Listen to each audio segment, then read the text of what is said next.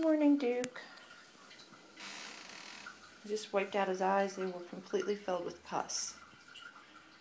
I couldn't even...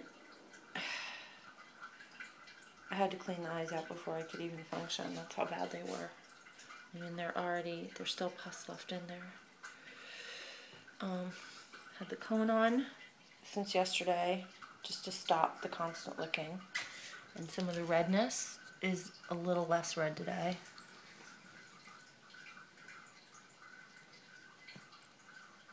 See what he's doing right now is he just is trying to lick. He just wants to lick everything and chew everything. All of this is a little bit less red than it was. And some of this yesterday had open sores.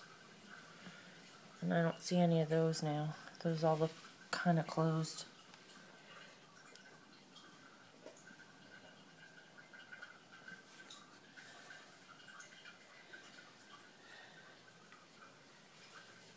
It's disgusting is what it is.